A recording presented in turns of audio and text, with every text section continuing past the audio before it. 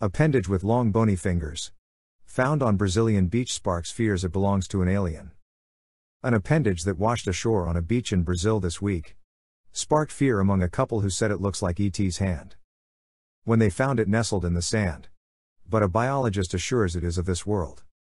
Images of it have been seen by marine biologist Eric Comin, who said the hand belonged to a cetacean, an aquatic mammal that includes whales, dolphins and porpoises.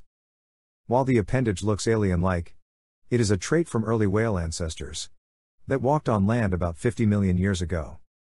Underneath the interdigital flesh of a whale's or dolphin's flippers are 5 fingers or the pentadactyl limb. This is found in humans, amphibians and a range of other animals, and demonstrates a shared ancestor. Due to its size, Comin said the bones probably belong to a dolphin, mainly as they are commonly found in the region. The biologist added that anyone who finds animal remains on the beach should notify the region's environmental agency, the Cananea Research Institute. IPEC spokesperson Henrique Chupil, who also said that the skeleton probably belongs to a cetacean. While seeing the inside of a flipper is astounding to some, scientists are more familiar with the appendage.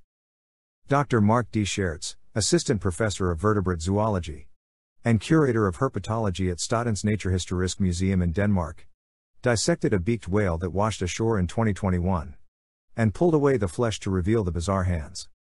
Flippers have evolved repeatedly in various lineages of mammals and reptiles, each time in a different way. The fundamental structure is the pentadactyl limb, but the specific structure of the limbs differ very strongly.